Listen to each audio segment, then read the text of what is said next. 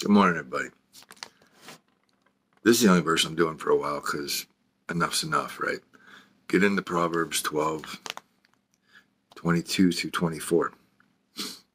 Lying lips are an abomination to the Lord, but they that deal truly are his delight.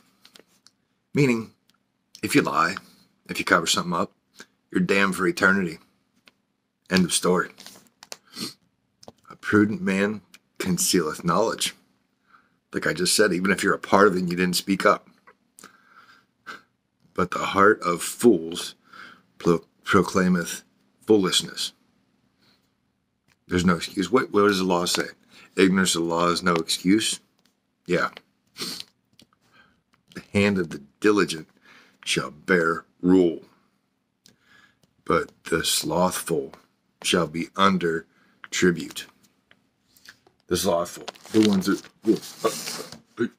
thinking about it, debating if you should speak up and help somebody else, you're all damned.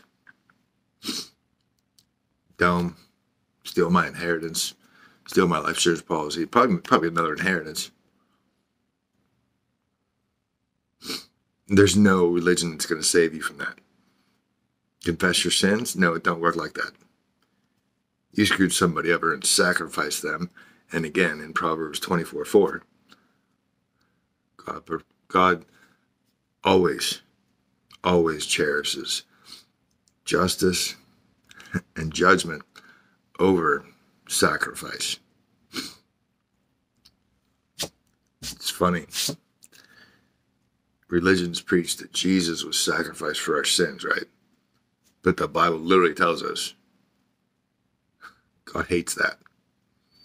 God prefers justice and judgment. But hey, just showing you again why I'll never trust religion. One.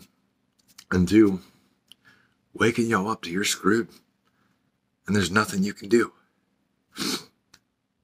Enjoy.